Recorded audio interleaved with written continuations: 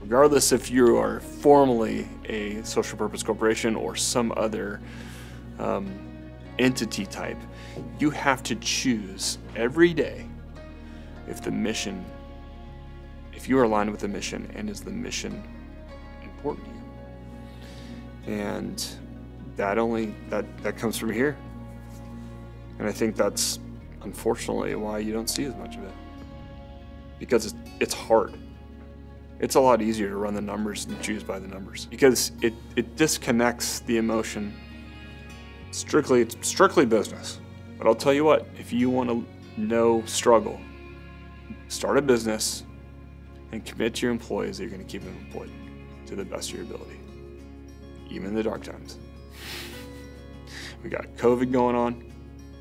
We have a recession. A year and a half ago, we had a housing bubble pop a little bit, down 15% on a couple of our projects. Lost hundreds of thousands of dollars.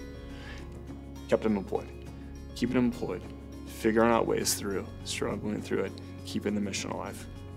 That's where we stand. That's where we sit every day.